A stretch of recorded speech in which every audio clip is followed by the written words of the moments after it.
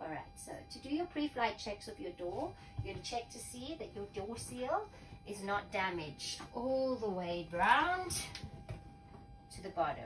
Then I'm going to check to see that my door is in the disarm mode. I'm going to check my gauge to make sure it's between 2,600 to 3,000 psi or in the green zone. And then I'll check to see that my handle is down and closed. When it's time to open the door for normal procedures, I'll first check to see that my floor is free of obstruction, my door is definitely disarmed, and then I'll check my outside conditions. Place one hand on the assist handle, one on the operating handle.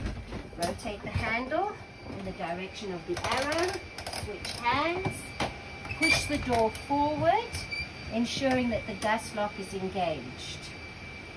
Then I'll place the barrier strap over the open doorway because there's no stairs.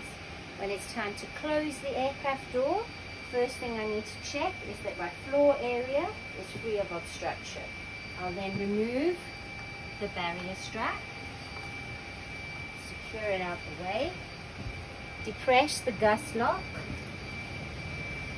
okay.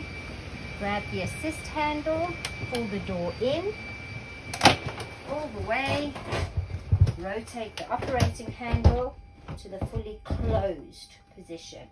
From there, I'll check to see that my frame is free of any obstructions.